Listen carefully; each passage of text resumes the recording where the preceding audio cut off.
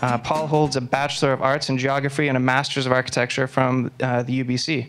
Please help me welcome Paul Fast.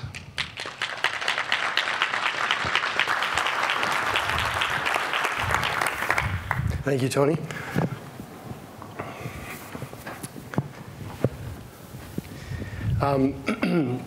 It's good to be with you all today. My name is Paul. I'm a principal at a firm called HCMA here locally. We have a long history of working in the public sector on municipal institutional type projects. And so a lot of what I'm talking about today is our experience in that sector, and that work has taken us kind of from Vancouver all the way across the country and beyond. And so the topic that I'm going to talk about today is about the way in which we see the relationship between architects and architecture and the world around us changing, because we think it is. But before we go there, I guess, so we're talking about disruption, and I don't know about you, but I'm not a guy who just wants disruption for disruption's sake. I actually want to know that it's leading towards an end, that there's something coming for it.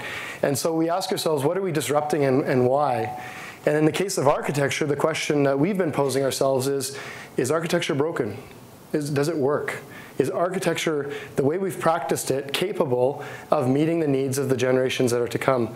And our answer, and this is maybe an extreme way of positioning that question, but to some degree, we feel quite strongly that we are losing, as a profession, our relevance to today's society, and that we are not, we are going to lose relevance in our ability to answer to the goals and priorities that our communities are going to ask for us.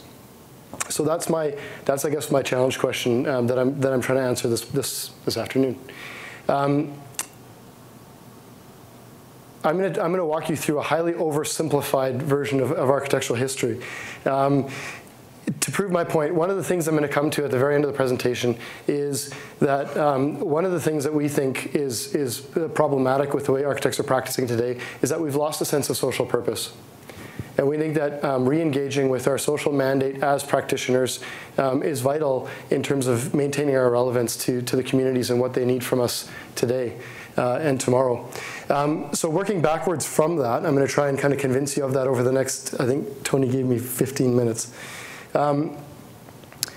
If we looked way back, hundreds of years ago, we would argue that this is the first act of architecture. That the notion of building something, of crafting something, of putting two things together and building form, the hearth around the fire, was actually the first sort of intentional way of designing. And in that same act, while it was an act that was pragmatic in terms of bringing people heat and around a fire, it was also a social act, and it brought people together in a circular form around a heat source. If you were to kind of fly very quickly forward a couple of hundred years from that, we've taken that kind of sense of social purpose, or that mandate, and we've interpreted it in very different ways over the last few hundred years. And more recently, I guess in the 60s and 70s, we interpret it very poorly. You know, there's those of you here who practiced in that day and age remember the times of sort of social engineering and a very top-down imposition of values and design on the communities in which architects operated. And of course, that failed drastically, and it failed miserably. And I think that one of the outcomes of that was that we as architects kind of retreated from our sense of social purpose. And we took a step back and we said, we're not going there anymore. We've been burned, and for whatever reason, it didn't work, and we're going to step back. And I think that's what we're kind of trying to emerge out of, or what we think we should be emerging out of in the coming day. That retreat from a sense of social purpose has kind of redirected our focus in a number of different ways. And what we've seen over the last, certainly over the last kind of 20 to 30 years, are a focus on things like form, perhaps an overly obsessive focus on form, focus on technological fixes to things that can't always be solved with technological means. And certainly in all of those things, you know, we're not dismissing notions of form or of craft. But what we are suggesting is that before we go and build, before we go and form things as architects or as builders, we need to ask why we're doing it, and why what we're doing and how what we're doing is going to impact the community that it's going to land in, and that's going to have to live with that thing that we're kind of giving birth to. A lot of these discussions kind of came to a head recently at the World Architecture Festival in Berlin, where a gentleman named Patrick Schumacher, who is the current head of the Zaha Hadid design studio after Zaha's passing, he gave a keynote speech. And in that speech, he essentially called for social housing to be scrapped and for public space to be privatized. And essentially, he was arguing that the majority of public infrastructure should be turned over to the private sector. And it was interesting for us to see the reaction to that, because in a very short order, the protests went up, and this is right outside of the front doors of their studio. People were protesting because people felt a disconnect with that way of viewing social infrastructure, public infrastructure, and the way in which he was advocating to change that. The board of Zaha Hadid Architects issued a statement the following day, essentially distancing the firm from the views of Patrick Schumacher. And so what that told us was that the discourse is changing, and that the values around design and what the public is asking from us as architects is changing. It's no longer okay for us simply just to ignore the impact that our buildings have on the communities in which they land. And we can't afford not to, because the problems, quite frankly, are too big. And we can't ignore those problems, whether these are economic or whether these are social or whether they're technological or ecological. We can't ignore the problems that are facing the world today. And that's not just speaking from an architect's hat, but I'm speaking for the building industry as a whole. We're responsible for a lot of the mess that we've created. And now we've got to figure out how we're going to get out of that. And I guess what I would argue is, actually, I'm going to take you back to a gentleman named Andrew Ross, wrote a book called Bird on Fire. And one of the interesting things is he characterized some of the problems we're facing today not purely as technological problems, but as social problems. And he talks about that climate change, as an example, is a vast social experiment in decision-making and democratic action.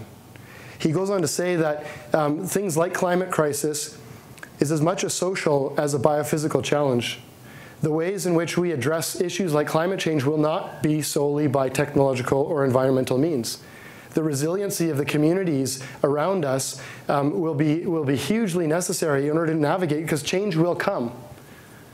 And the ways in which our communities are prepared to respond for those, our human networks, or the resiliency of our communities is going to be paramount to doing that successfully.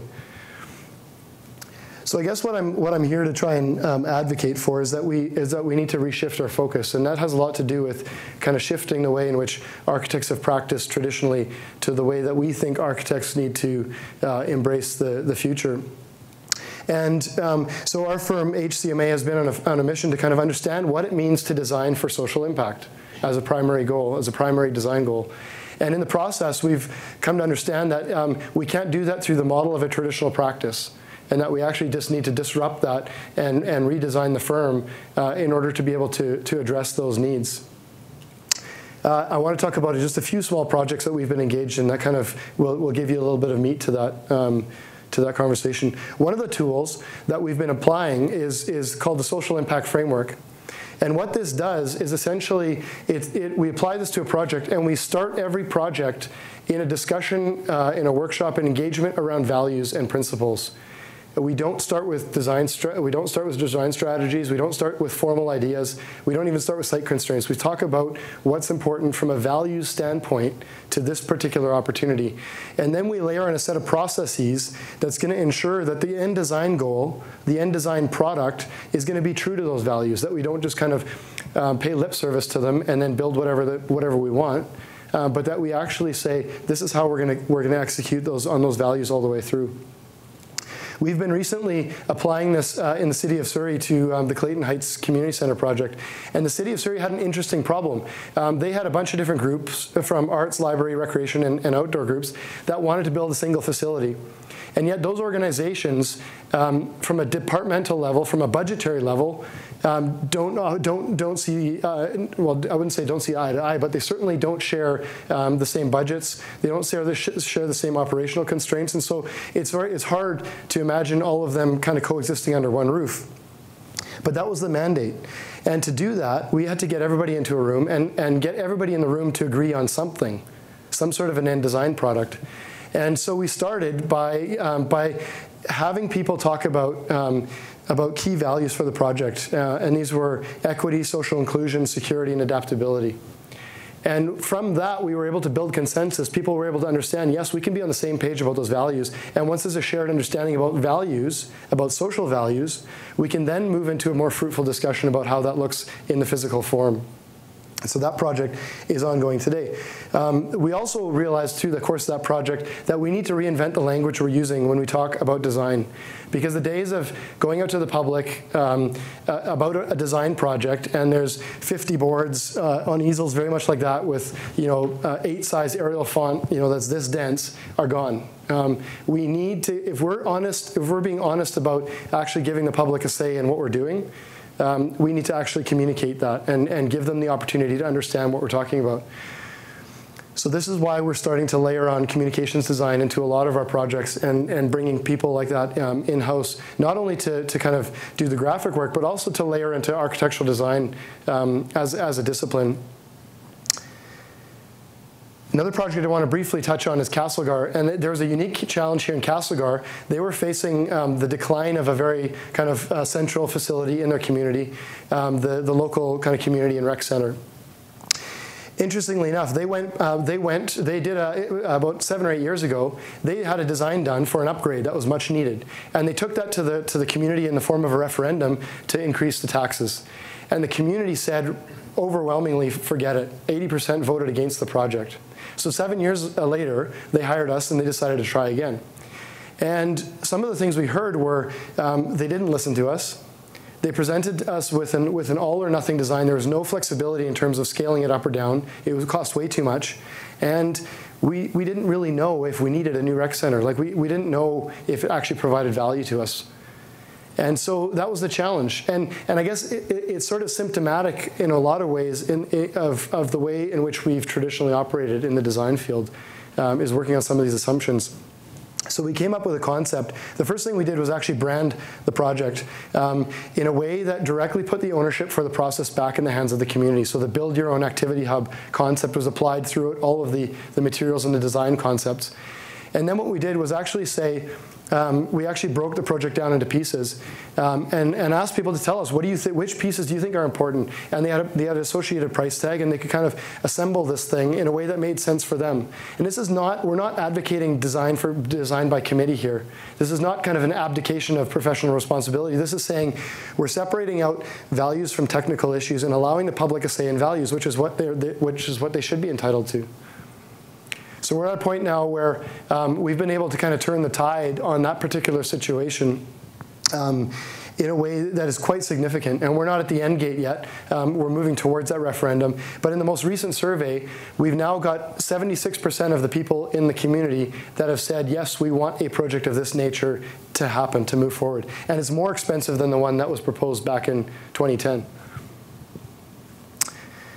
The last thing I want to talk about is laneways, and these projects are this project in particular is kind of near and dear to my heart, because it's a sense of this project didn't have a client.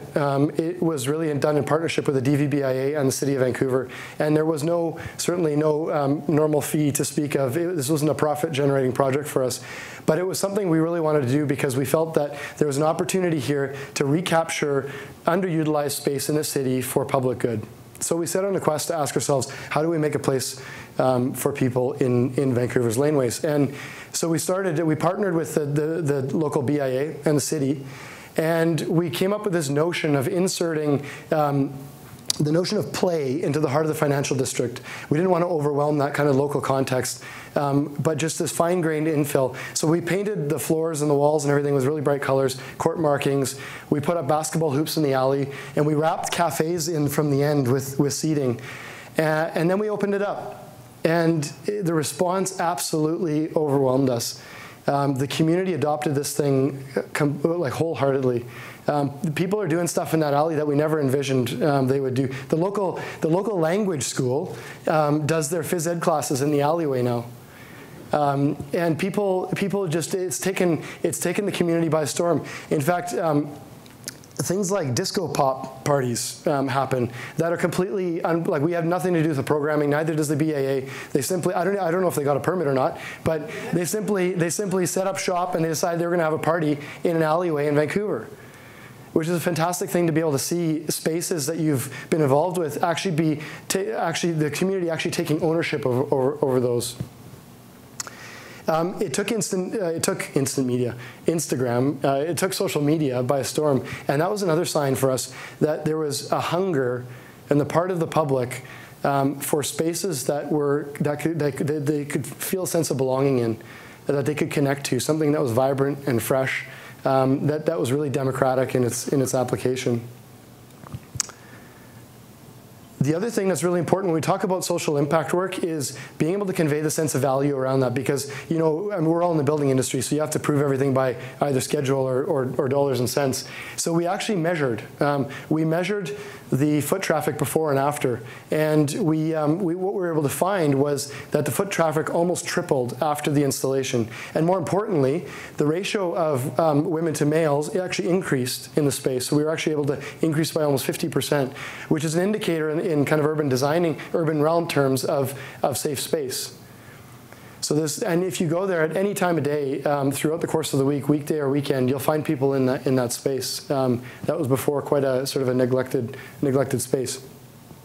I'm going to finish off with a really quick story here, because I guess going back to this whole concept of picking up our social mandate, one of the things that's always in the back of our minds with projects like the laneways is what happens to the population that actually calls these laneways home. Because the last thing that we wanted to do in some sort of a social effort, was displace a portion of the population that actually calls these places home. And so we had an interesting encounter with a gentleman named Rob. And Rob is a binner. And the guy on the left is my colleague, Mark. And Mark ran into Rob one day in the alley. Rob lives in this alley. And so Mark took the opportunity to ask Rob, he said, what's happened in your life as a result of this space? Has it changed things for the good or for the bad, or what? Well, just let me. So Rob is he's quite a comical character, and he was in a bin, and he popped up and he held up a banana and he said, "Well, the food sure has gotten better."